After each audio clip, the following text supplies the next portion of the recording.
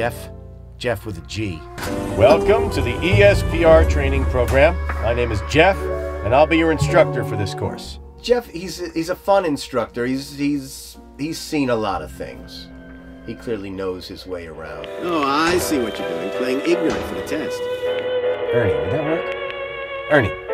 Ernie, would that work? Yeah, I play Ernie, who he's kind of nervous. I think as a fallout from the end of the first game, you know. So close, yet so far.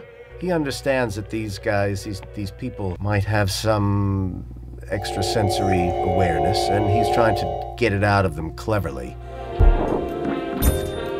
You mind slowing down a little? You're pretending to be new at this, remember? I'm never sure if he's trying to help or trying to hinder. I mean, I think he has a good heart, but he's oddly afraid of telekinesis. Please, don't let me discourage you. You can do this. He's got a great sense of humor. Oh, geez, Jim. Why you gotta record so close like that? You know it freaks out the trainees. Freaks me out, too. Oh yeah, that's me, in a nutshell. Hello, and welcome to the ESPR training program. My name is Jeff, and I'll be your instructor for this course. I did have a go, and I was surprised how compact it was. There were no wires running into my spine or brain or anus. It looks really exciting. It looks very, very, very thrilling. I think the sense of that three-dimensional quality.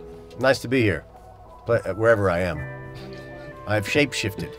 It's amazing when you look down and you realize you've got space below you, as well as sides. But looking down, you think, whoa, you really do then get transported somewhere else. It had so much depth that someone was talking to me on my right, and I kept turning to see if they were in the room, which I guess is a sign of either a very weak mind or a very good VR.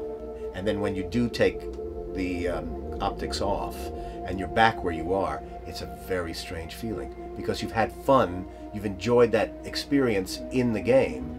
You take it off, you think, oh, I want to go back to the game. It was great. I'd like to live there, I think. Now I've got to have one, or two.